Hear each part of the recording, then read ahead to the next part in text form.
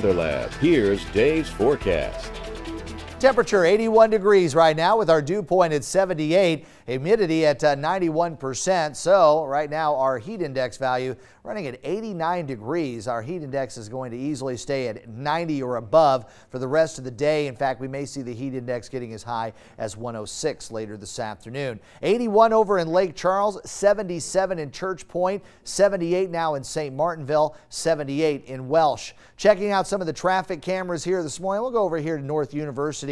North University up to around Pont de Mouton this morning, and doesn't seem to want to click on there. Let's try University over to around Cameron Street. Things are looking good there as everybody's coming in from Karen Crow. No problems on the roadway and no visibility issues. Doesn't look like we have any worries with a traffic jam either. Showers and thunderstorms will kind of stay on the edge of a big ridge of high pressure that's over Texas. So the thunderstorms will run through about Jackson, down the 55 into New Orleans, and over into the offshore waters. Not much of this is going to edge any farther toward the west. So we're going to stay with hot and humid conditions for today. Tomorrow, as more of a trough kind of digs into the area, that's going to erode the eastern side of that ridge. So we'll see a little better chance for showers and thunderstorms perhaps over Acadiana. And if we get some of those extra clouds and extra showers, temperatures for highs will reach about 90 to 91. Then maybe even cool off a few degrees in the afternoon if we can get some of those rains. Over the weekend, though, the high pressure ridge will rebuild and we're going to be very hot for Friday, Saturday, and Sunday.